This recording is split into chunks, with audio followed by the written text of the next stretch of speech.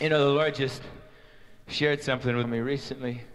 You know, when the Lord gave his life, a life that should never have tasted death, and how he gave it to absorb the shock of human lawlessness and rebellion.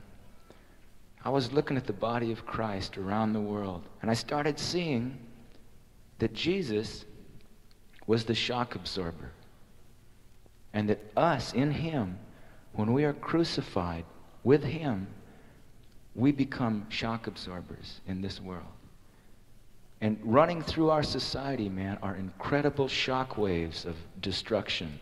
And we see them on. They come up against us every day and try and bend us and twist us and destroy us and get us crazy inside. But with Jesus within us, we can open up to that shock because he's received it.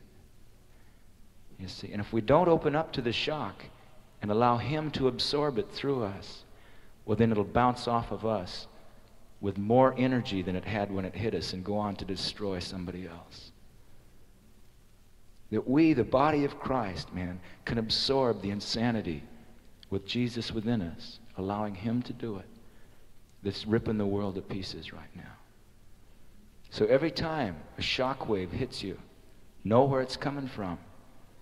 And you've got two choices. You can either get hard and get mad like I do 99% of the time, or you can remember where it's coming from and ask Jesus, Lord, allow me to be used to get this out of the world.